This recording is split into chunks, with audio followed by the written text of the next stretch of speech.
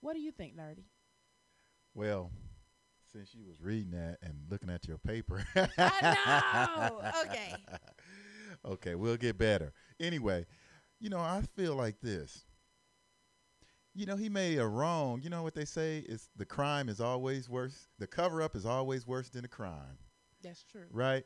This man, I don't think anybody would even known about it or paid real attention to it if he wouldn't have did what he did, trying to subdue the story, Right. right?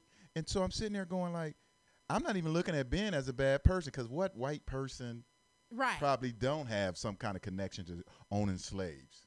It's a lot of black people that own slaves. Now, if I was a black person and I found out my family owned slaves, then I'd try to hide that stuff. Or you be But like that girl on in Living Color. What's her name? Whitney. Remember when she found out on Whitney? oh yeah, it's just like, Yes. So uh, that kind of hurt her. So I understand where he was coming from because you don't being a public figure, you don't want that to, because that's the type of story that will follow him. and overshadow you. And he does a lot of humanitarian type work and working bringing grant money and stuff like that to African regions. Even though he could do that kind of stuff here if he really wanted to be doing something and give some other people jobs, but that kind of stuff just hangs over him.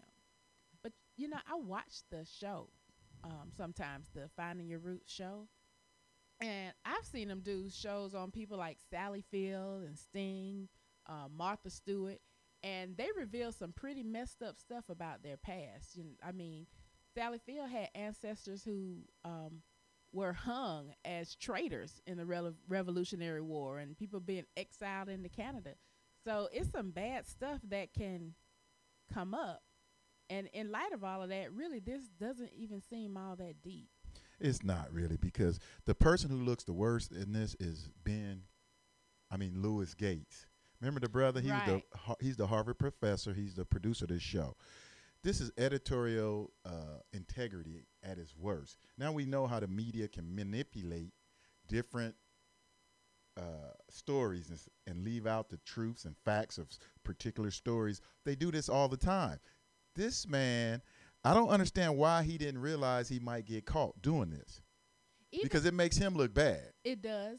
And even if he found other things that seemed like they would be more interesting, Hmm. just the fact that the question was asked should have made him put it in there, even if it was just a blurb, even if it was just something in passing. Yeah, because especially in this media world today, people are going to find out what's going on.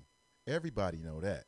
They're going to find out that happened. And really, this shows us that they're going to find out. Because to me, what they're overlooking is, even with all this hoopla around Ben, what they're overlooking is the fact that we only know this because of the Sony hack, which they blamed on North Korea.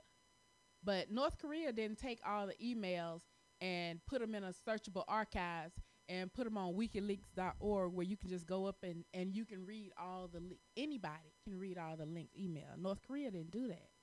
Yeah.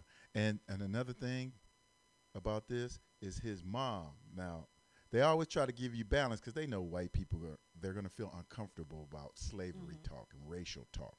Many of them, Right. unless they racist, which we feel, not many are. Some people feel a lot of people are. I know some white people who are not racist, but anyway, and still feel uncomfortable about talking about racism, Right. right? So this is an uncomfortable story, right? So what they did was they showed how his mom. They talked about how his mom was a civil rights worker. Right. She was one of She's the helping freedom black. riders on the Right. bus and See how they try to get that balance, which but is good but if it's the truth. the thing of it is it wasn't really balanced because they didn't give the bad part and balance. They gave Yeah. us all good stuff, which is what Hollywood does That's like a all the movie. time, just like a movie. Huh? And we think Cut the about script. it, just Cut the script. oh no, we don't want this part. We have to make sure the audience likes this person and et cetera and this, that, and the other. So you have to look at it from Ben's point of view. He's an actor. That's what he's used to. He's used to looking at a script and be like, I don't want my character to slap Yeah, I don't this want woman. to. Can I get rid of this Can we- word? So can we this was cut this par for scene? him, huh? That was just par for him. The problem really is with, like you said, Gates and those producers and everything there. But you know one other thing that kind of tripped me out because you know me, I'm nosy. I went and found that email in Oh, you did? WikiLeaks. Yeah. And the whole email started out with Gates asking one of the producer, the one he was talking to, if he would present an award to Harvey Weinstein, who's the co-founder of Miramax. And the answer was, I'd do anything for you except that. Now, Why?